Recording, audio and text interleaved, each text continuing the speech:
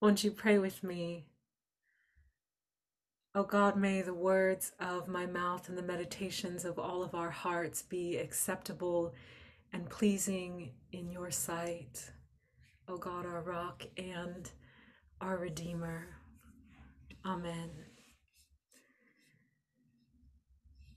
So I consider um, this message to be not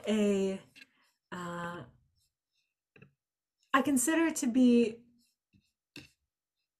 I guess, not a part two, maybe footnotes to the sermon that was preached to you by the Reverend civil rights leader, modern day prophet among us, Justin J.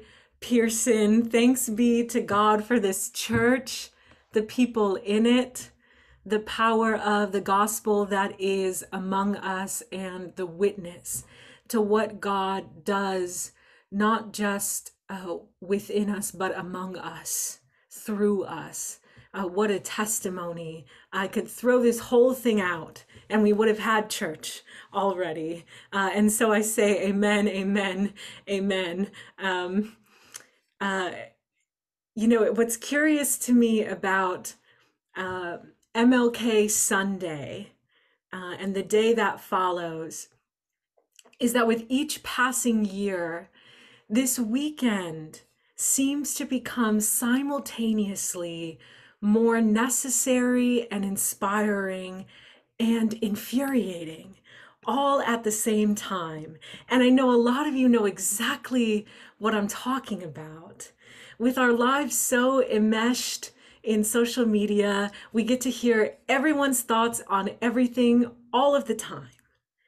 And if I have to hear one more political representative who has run on a platform of white rage, all lives matter, pro-police state, trumped up, over the top, anti-critical race theory sentiment, quote MLK's "I have a dream" speech one more time, I'm going to hurl my entire computer, my phone, my Apple Watch, and any other device into the Charles River, because they are good words that get distorted into what I want to call a what to think mentality, judged not by the color of their skin, but the content of their character.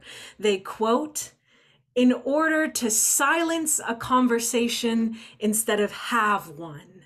Why is the fact that I'm white relevant in regards to my power, my position, my choices, when King says not color of skin, but content of character? In fact, you pointing to my race in this situation makes what you're doing racism.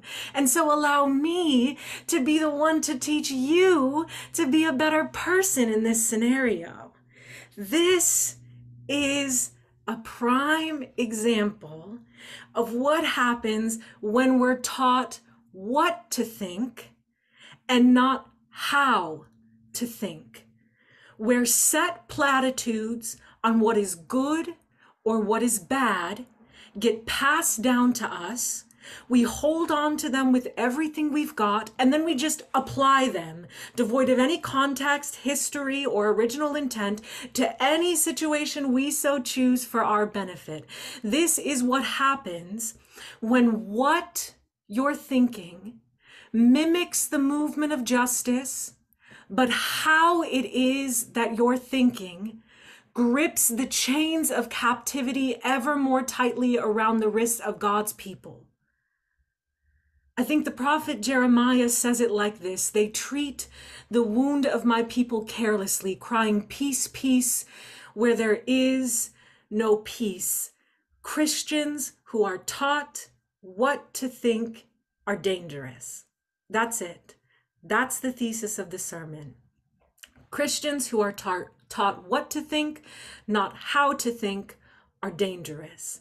To be taught what to think is to assume oneself to be an empty vessel, a follower and only that, one who requires knowledge from on high in order to live right and well. You were born in a vacuum as a clean slate. History and tradition don't matter. To be taught what to think is to be trained up with the desire for rigid understandings of who I am and how I'm meant to live and what I would do in any given scenario. To be taught what to think is to move through the world armed with an arsenal of virtues like loving one's neighbor and doing good works and preaching a gospel of love and liberation, but being confused, defensive, off-put, and even dismissive when the response to your actions is, "You're hurting me." Your theology and preaching and evangelistic actions, your policy decisions and your words from the pulpit are doing me and my people harm, spiritual and material harm. I sincerely mean it when I ask the question, what are we doing here? Faith has been something that has been so repackaged and commodified over time that it's less of an expression of Christ's love or an orientation to the gospel, and it's more of an object that a person just hopes to acquire. Just tell me what to do.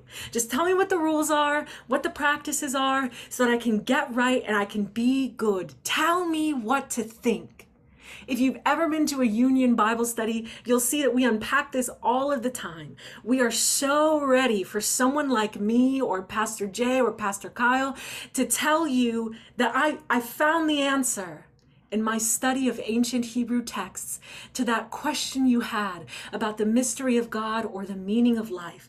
But I am not the keeper of the mystery of God and the arbiter of the things of life. And when God spoke in the very beginning, God said, I will make humankind, not just PhD pastors and churchy folk and those in clerical garb and deep theological study. God said, I will make humankind in my image and will breathe my spirit of life upon them and within them and give them the capacity to see me, know me, feel me, experience me, which means that just as God actively participates in the things of creation, so too does creation get to actively participate in the things of God. I'm hooked on images of Jesus calling the first disciples. Matthew, Mark, and Luke kind of paint this portrait of some of the disciples. They're hanging out seaside, lowly, uneducated fishermen, and it ends up being this like mysterious, powerful Jesus figure who kind of just walks up, tells a sermon here,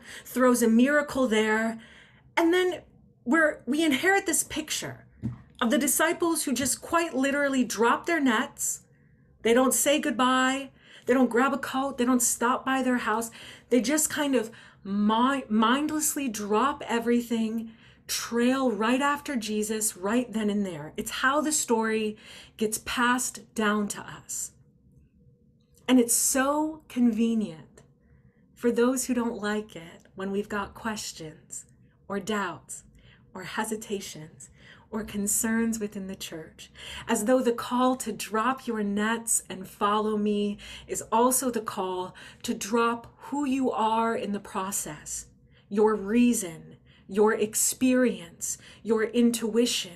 You know, metaphors only go so far in the Christian tradition. They're here to help us. They point toward the mystery of God. They help us to gain a small snapshot of the vast expanse that is the one who created us all. Maybe we are all sheep and God is the good shepherd, but we are not lemmings being mindlessly led to the slaughter. Every day I want Jesus a little bit more. And the strangest part about our task as Christians, not in the early church, but in the late church, is that the question we always have to ask is, which Jesus?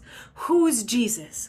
Because I can say with confidence that the January 6th insurrection Jesus is not my Jesus. Blonde-haired, blue-eyed Jesus, not my Jesus. Ghostly, condemning, purity culture Jesus, not my Jesus. What do we do when what we're told of our Jesus is that of love and liberation, but how it is that vision of Jesus plays out in our lives and our churches is one that keeps us and the people around us in captivity? I am forever intrigued by Jesus first calling the disciples in the Gospel of John. because it's outlined just a little bit differently.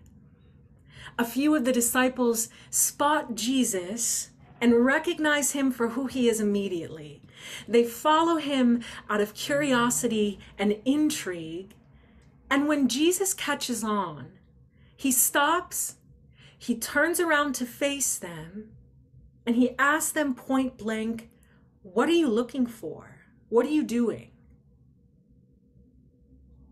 Jesus is highlighting for the disciples their own agency and discernment in choosing to follow him. Tell me what you're doing here. Articulate it not just for me, but for yourself. And because the disciples are like all of us, they ask a what to think kind of question. Where are you staying? They want plain answers. They want Jesus to tell them what is going on so that they can know exactly where to go. And this is what I love about this rendering. Jesus does not explicitly tell them the what. The place isn't defined and outlined for them. Jesus takes their desire to participate in a what to think mentality and turns it into a how to think mentality. He says to them, "Come and see. Come and see." Proximity to Christ, relationship to Christ will always change our worldly desires into God's desires. And when I say worldly desires, I'm not talking about chocolate or movies or sex or sleeping in. I'm talking about the desire to fall in line and follow the leader as a mode of staying safe and keeping the status quo. But God's desire is always for people. God's desire is always for people to be in relationship with creation and with one another. Come and see. Come and experience this with me, not behind me. Christ says, I'm not here to teach you what to think, but how to think, how to be. So do this with me. It's an entirely different and radical mode of thinking about discipleship than many of us have inherited or grown up with. A Jesus who does not trail us along or listen to us for the purpose of making us feel better, but for the purpose of collaborating with us in mission and ministry in the world. What is relationship? What is loving relationship if our vision of the divine companion is one who is a smug CEO, patiently listening to our concerns, but ultimately waiting to give us our next godly task? With me, not behind me, Jesus says. Come and see. Come and see. Come and see. Listen, I'm going to cut to the chase. It's actually no coincidence. This is the footnote to Justin. It's no coincidence that the same mental frameworks that lead to racist politicians piously quoting MLK and seeing no irony in it, and the mental frameworks that cause this toxic dissonance in our churches between what we're told to believe is true and how that actually plays out in our lives are the same mental frameworks. It's not a coincidence. This is the Sunday of all Sundays to just state plainly and clearly that European colonization in the New World, in this land on which we stand, did us no favors when it came to Christianity. White Christian settlers brought with them a gospel that justified the genocide of Native peoples on this soil in Massachusetts, the name of which is an Algonquin word. Look, white supremacy and Christianity have been so intricately braided throughout this 245 years of American history that it takes work for us to figure out when we're participating in what Christ has invited us to come and see, and when we've gotten totally lost in the chaos, following behind the footsteps of some imposter that most certainly is not the Savior of the world.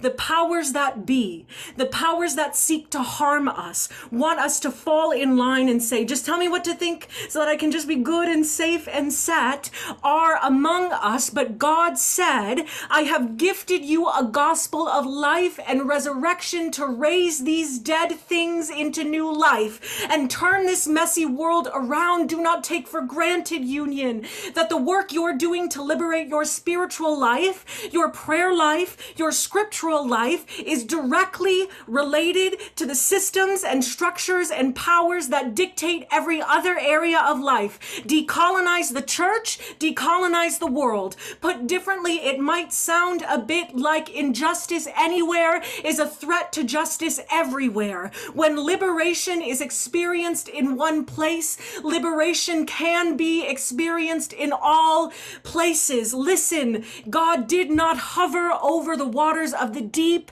speak into the void, liberate life into existence, breathe us into freedom, cultivate creation, sustain us in time and space, take on human flesh, touch down on the dirty, rocky, uneven, uncertain soil as an innocent baby with a name and a mom and a face, did not grow up, struggle, go to school, learn, make friends, stumble, heal, preach, teach, sing, laugh, eat, weep, struggle through persecution, did not die, get back up on the third day with a story still to tell, find his friends in the upper room, speak of peace, share a meal, ascend to heaven, gift us with the Holy Spirit through a rushing wind and flaming tongues of fire, just so that Jesus could tell us what to think, just so that the gospel could be nothing more than an ancient self-help narrative. The gospel is not a list of what to do's and what not to do's. The gospel is an orientation in how to be, an orientation toward the liberatory